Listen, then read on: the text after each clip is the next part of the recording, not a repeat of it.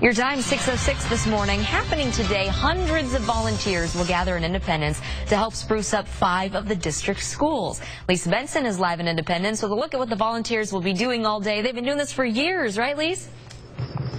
A lot of work. In fact, volunteers are showing up already. And take a look at this pile of mulch. This is a great indicator of just how much hard work is going to be going on with thousands of volunteers throughout the district. I'm joined now live with Alli Kisner with the district. This is the 6th year for the event, and this truly saves the district money. It does. Every year our volunteers come out and they paint, they clean, they landscape, they do outdoor painting, and they really just refresh our buildings.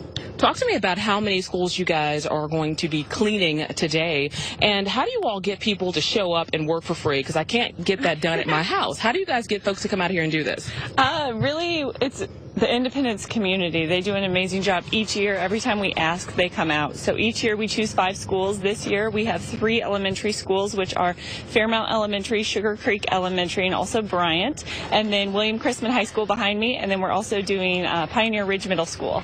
Awesome. And the work starts at 7 o'clock this morning. How long will you guys continue?